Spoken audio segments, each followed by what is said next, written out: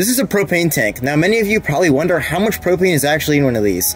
And let's get to the chase. About 8 cubic feet. This is a brand new tank I just bought from Home Depot. We just have a blowtorch fitting here, and I'll attach it to the tank, put this on it so I can fill a balloon, and open the valve, and we'll see how much propane's in this thing.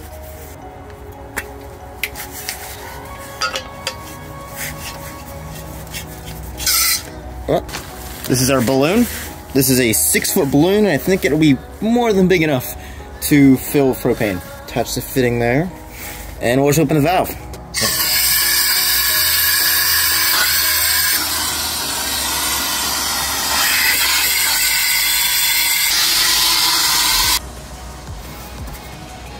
Holy shit, it's cold. The whole balloon is frozen.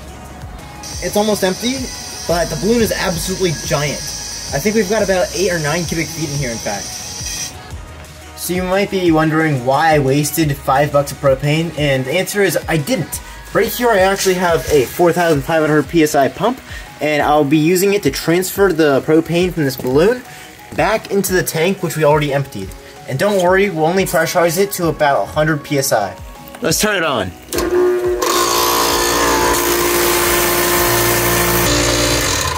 And look at that. Almost all the propane has been put back in the tank. Alright, this is the rest of the propane.